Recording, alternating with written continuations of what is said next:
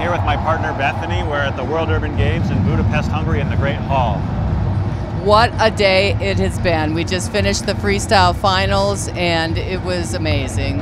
So there are a few teams that we want to highlight. The first one that I want to call out is the 5th place team representing Poland. It's Kuba Radwanski and Marisa Kajewska.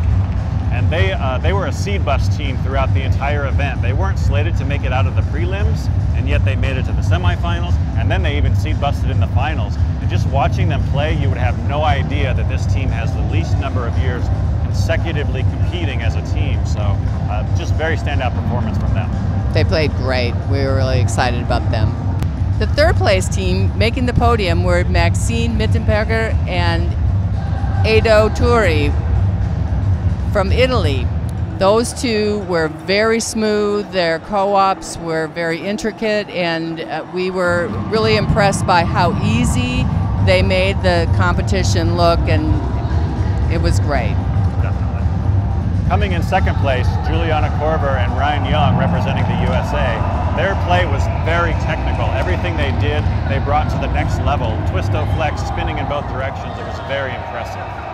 Absolutely. And in 1st place, taking the gold, were Daniel O'Neill and Emma Kale, both from the United States. They did their thriller routine. They used the drama and their technical ability. They're flying through the air, taking up, using the entire field, using different modes of play to just totally keep it exciting. It was a very energetic routine, and in the end, it was the winner. We've had a really good time here this weekend, and I just want to say thank you very much to the Hungarian flying disc team and also to GAISIF for including flying disc at this event. It's been really great.